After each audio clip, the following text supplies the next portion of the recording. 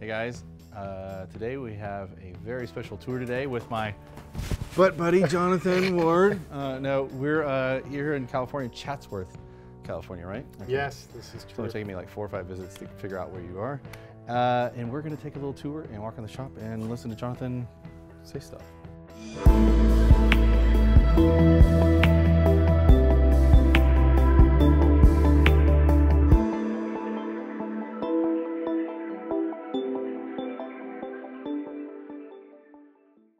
Yeah, welcome to Icon. Our company is all about revisiting transportation from the past in a modern context, which we screw up in various ways. But basically, I've managed to avoid having a real job and to find a way to celebrate my OCD. So it's like the beauty's in the details to us. So we do the Broncos based on the first-gen Ford Broncos, and we do the Thrift Masters based on the 47 to 53 Chevys. And those are using the term gently production models because they're all handmade. Because you repeat yeah, it's like the engineering is yeah. standardized and then amortized, and we've delivered, I think this is number 170. So we're just under 200 of these. We're in the 90s on Broncos. We're into the 20s on the Thrift Masters. And then there's the Freaks and Geeks, the Derelicts and the Reformers, which are one and done. Right behind camera is the first one we did, which was my personal ride. So this is a DeSoto front clip on a Chrysler Town and Country. Oh, I didn't even catch that. Wagon, yeah, because the TNC had more like a luxury liner interior, like kind of marine inspired. But you like the grill. Versus the front clip is hideous. But the DeSoto interior and dash was really plain Jane because that was like the entry model. And it was just luck because I stumbled into this car like 2 months after and 20 miles from where I found this car. And then I was like, game on, now we're gonna build it.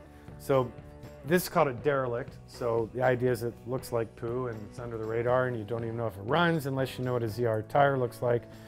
And this runs Hemi SRT8 Fuelie, 5-speed auto, 4-wheel disc brakes, independent suspension, rack and pinion, AC, high-end audio, soundproofing. I mean, it's like a... Actually, this thing's the one question I had about it, I mean, I'm sure it drives really nice, is that AC works well and it's quiet? Yeah.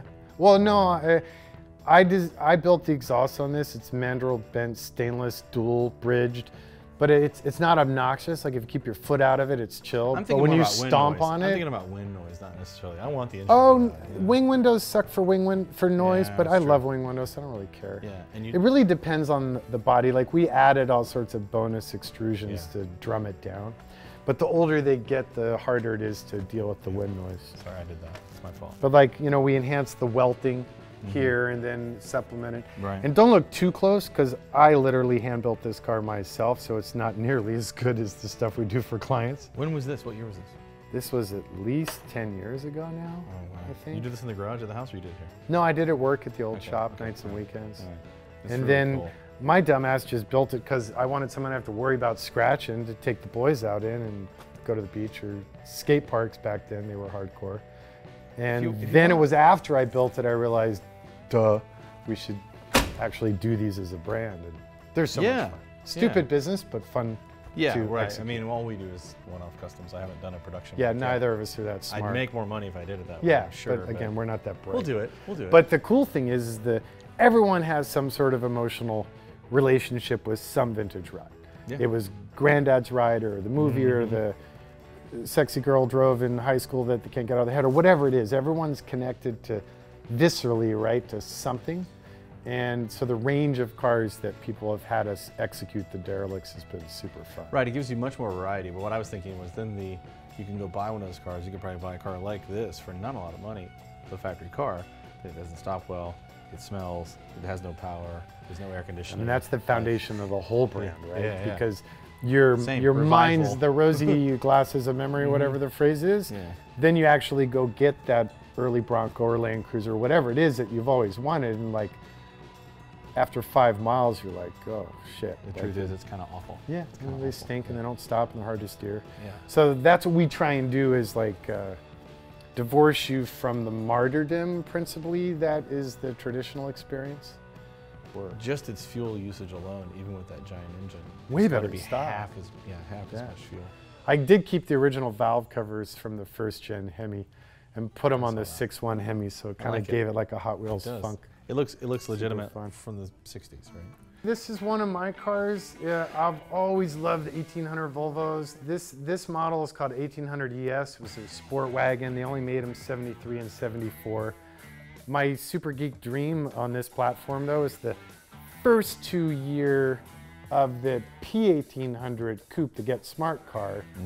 Had the most incredible trim and interior, and gauges are like an old Hero Abercrombie watch, like so cool. So I wanted to do like a revisionist history, do 4-wheel independent with a Polestar powertrain, 6-speed manual, but Volvo, then backdate all the trim. I bought the car, it's outside, from a 63 1800 Coupe. So like do a, what if they had made the ES wagon in 63, not in 73 when they started having more plastic and rubber bumpers and all that stuff. But these are just such great cars. And for a stock 73 model year car, incredibly contemporary experience. Really? Yeah. I like to say that about the E-Type, but I've actually never even touched overdrive, one of these until today. Disc all the way around, great suspension, it's like fuel injected. Like a 4-speed or 5-speed overdrive? 4 plus 5th is the overdrive. Okay. Which is silly because you're manual and then you push-pull on the dash to engage the overdrive. But like they keep up with traffic, they're comfortable, they do really well. They haven't got any love on the valuation. What are they worth now? But I mean, you can get a really nice one for 30 max. And then that's a 59 Benz known as the Adenauer because it was the favorite car of the Chancellor of Germany. Its official name is a 300D. And like in the old days when you went to the Benz dealership, all the cars would be over here, and then the 300 SL Gullwing and Roadster and the Adenauer would be off to the left. So the sad thing is with these is they've been parted out over the decades because the Gullwing and the SLs were so much more and they share a lot of the mechanical. Oh, really? But they're super cool in their own right. In the last 2 years, 59 and 60, you could get the Webasto, then these rear quarter windows come out, and you have no B-pillar. So like one of the best greenhouses ever. Yeah, you could see, oh wow, I didn't even realize that. Yeah, the B-pillar's tiny. Oh, it's just brilliantly open. And this car runs and drives pretty good, although a fair amount of martyrdom involved. So I want to build a derelict out of this, and I've owned it for several years, but everyone who's wanted to commission the build wanted it to be a reformer, which is like our shiny version. But it's original paint upholstery. So wait, this is original paint? Yeah. I didn't even catch that part, sorry. And the leather. And look at this patina. Wow. No, I figured that. We made these seat covers. They're just like little doilies covering the original leather, which is still good. So I'm just happy to sit here and... Oh, sorry. I just walk by and look at it. It's pretty. Yeah, it's an automatic. All right, let's go see some stuff. Beautifully made. Like, they're just... Yeah, that's why I was And now, like, people are starting to love them and give them some value. Some respect. Yeah, they're starting to get some mainstream love. So this is the main production floor.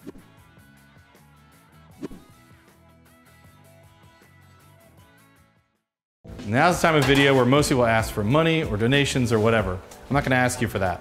What I'm gonna say to you is, if you wanna see more videos and you wanna learn more of what we've learned, and you wanna see a deep dive into a lot of these topics, go to our website and buy something. We sell everything from motorcycle gear, helmets, motorcycle parts, specialized tools. We sell lots of things, and they've all taken us years to figure out what the best stuff is, and we figured it out. So go to revivalcycles.com. There's some really good stuff there. Everything from like kick-ass hand grips from Posh to Radiance LED lighting and everything in between. We want to teach you what we know, but this stuff takes time and it takes real effort to make these videos and make them good for you guys. So go support us by helping yourself to the cool stuff you already need. And it helps us because we make a little bit of profit and then we can justify doing more videos. Thanks for your support.